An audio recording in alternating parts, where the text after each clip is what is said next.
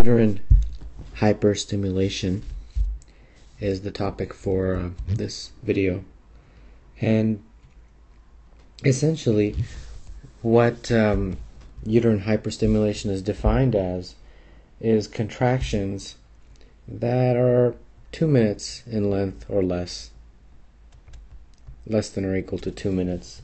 So for example, if you have greater than 5 or greater contractions in a period of 10 minutes, that would be considered uterine hyperstimulation.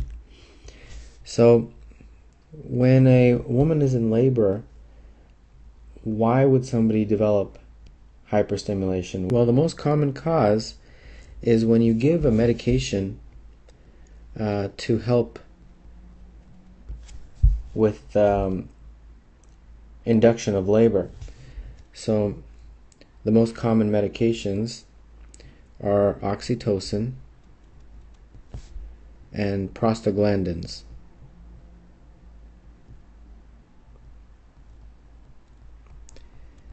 And these medications have a side effect of uterine hyperstimulation. So I'll walk you through a scenario to kind of make this make sense. So you have certain reasons why you would need to give medications to induce labor, because not everybody would need these kinds of medications. So what are those reasons? Well, if a woman is pregnant and she is in a state of preeclampsia, you would need to deliver the baby, so you would need to induce labor. If the fetus is showing non-reassuring status on the fetal heart monitor, then you may need to deliver the baby and you need to induce labor. Another reason would be placental abruption, and another reason is if the pregnancy is greater than or equal to 42 weeks, then you will need to induce labor. So in these kinds of conditions, you need to induce labor with medications so that the pregnant patient can deliver the baby. For obvious reasons, the delivery needs to be done. Now, how do you induce labor? Well, there's two medications, and the first one is oxytocin, and the second one is a prostaglandin. And there's two other prostaglandins that are commonly used: misoprostol and dinoprostone. You give one of these, you don't have to give both. You give either that or that.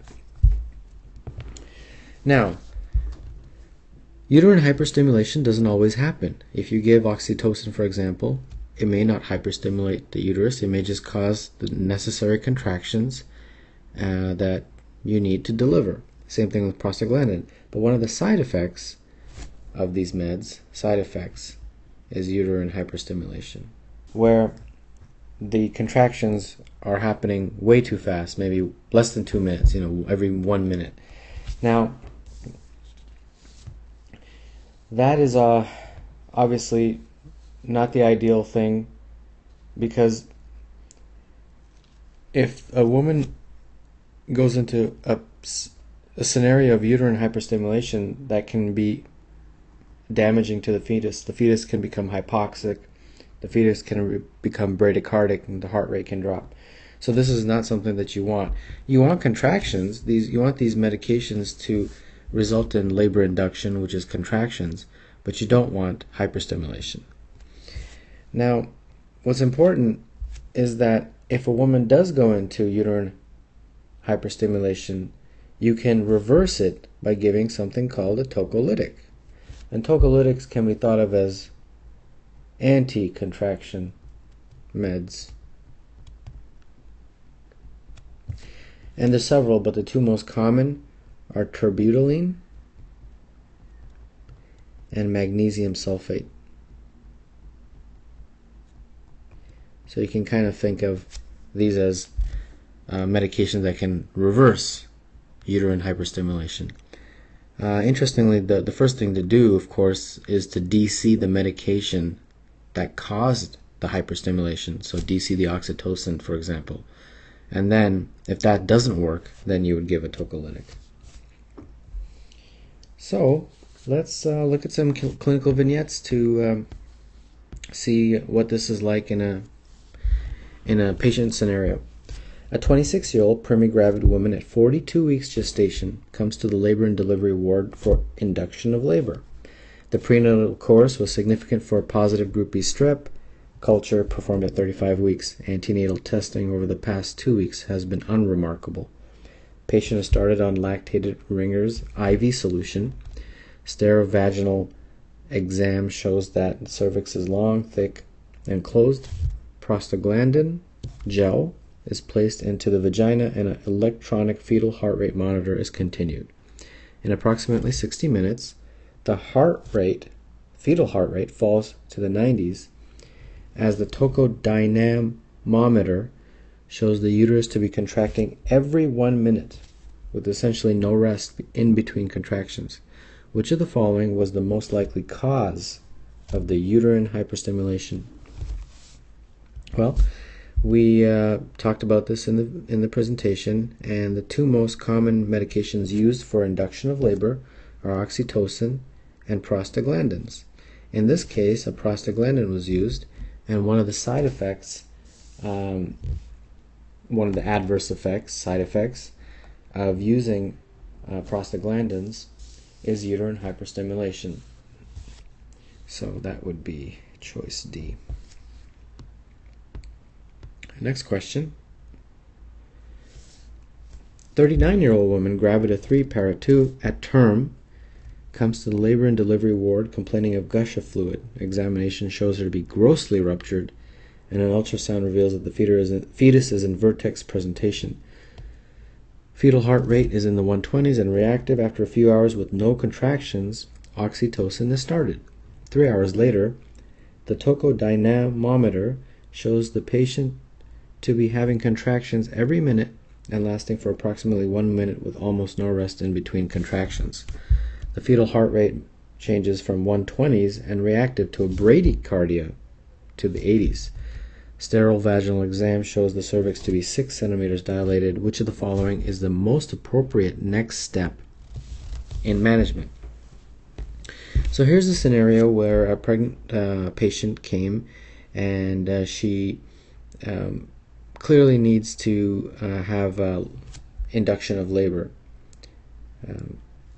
probably because that she's grossly ruptured and the fetus is in vertex position. So to induce labor, oxytocin was started, and then she went into a scenario of uterine hyperstimulation.